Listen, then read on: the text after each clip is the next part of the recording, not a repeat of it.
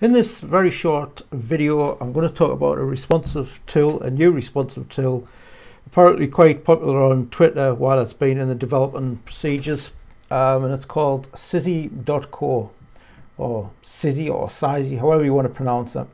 Anyway, what you do is when you go to the website, you just put, I'm just going to put mine in because my website has a problem, and I've used these type of tools before, but they never usually pick up these type of problems what I'm going to discuss. Anyway, I use this Windows phone.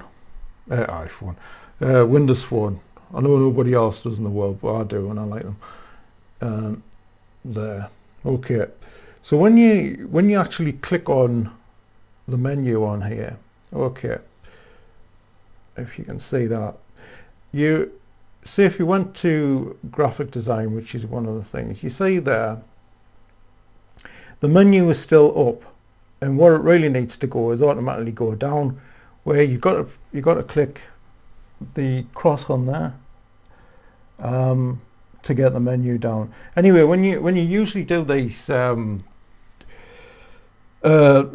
you use these tools, normally they don't actually let you have that. All it is about responsive design. Yes, it zooms in and out where it's supposed to, but anyway, on this one it actually does it really quite well. I mean, here's your zoom at the top right here, and you just go in like that.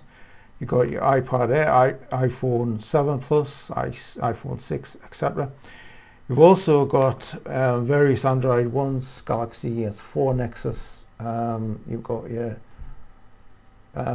tablet and your Nexus 7, all this type of thing, and you can zoom back in as well. Okay, so this is all very well, but what I was wanting to see, because usually when I use these type of tools, they have flaws in it. Anyway, so when I did this, and here you can see, if you do this, if you just click gallery again, what it's supposed to do is actually right, because this is what the phone does.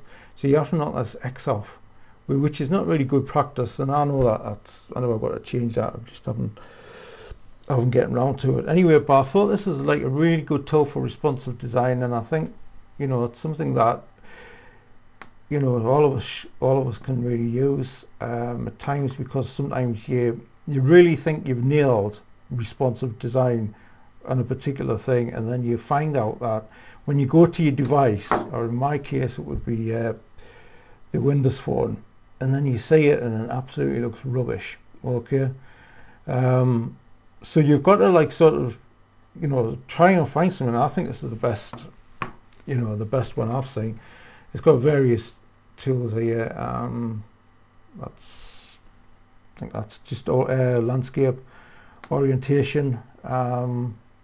Yeah, so I mean, it's got the main main phones and tablets and whatever you, but I mean, it's got a host of them there. It's got all the main players, but it's actually got more, because you can, even though Windows is never mentioned, it still actually works in a very good way. So anyway, I just thought I'd share that with you, and so anyway, thanks a lot for watching.